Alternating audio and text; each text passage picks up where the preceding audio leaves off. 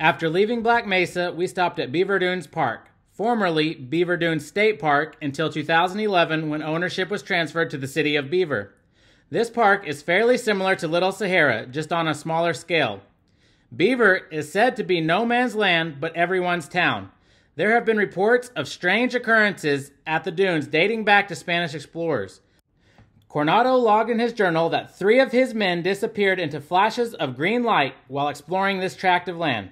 There are also rumors of this being a UFO crash site. It has been compared to the Bermuda Triangle and is sometimes referred to as Shaman's Portal. We took a long, hot, dry hike through the dunes on the nature trail while we let the boys do some fishing. Luckily, we all found our way out, and the only thing that got abducted was this snake.